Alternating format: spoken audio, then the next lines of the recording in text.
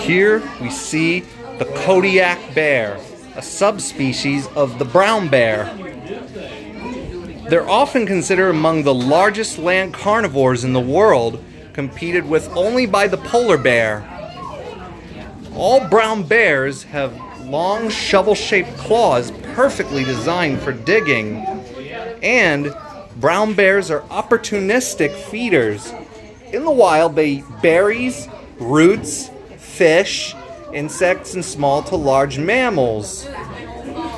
Their paws can be about the size of a man's face. One major way that they find their food is by their keen sense of smell. A bear's sense of smell is 10 times better than that of a bloodhound. Every year during the summer and the fall, the bears eat a lot to build up layers of fat for their hibernation. And it's also during the hibernation period when females have cubs. The Kodiak bear is generally listed as least concern.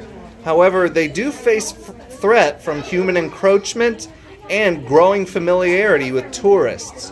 When you're camping in bear country, store your garbage properly and never, ever, ever feed a bear.